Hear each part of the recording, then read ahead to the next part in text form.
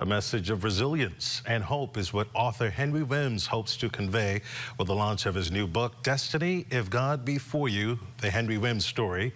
The launch held at the Balmoral Club, attracting friends, family, and supporters in celebration of this milestone.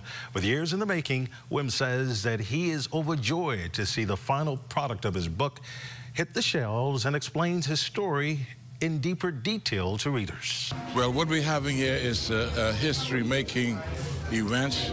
It's a 33-year program in place trying to explain what my life is all about to the Bahamian people and the public, the world. Now, the autobiography capturing the hardships and public tribulations Wemyss once faced speaks to the importance of faith and grit as a means of overcoming struggle and finding peace.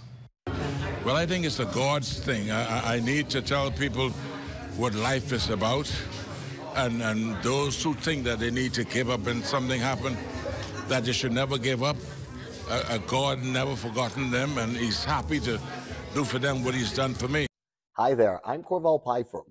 Thank you for watching our YouTube page. Be sure to like, comment, and subscribe for all things Z&S.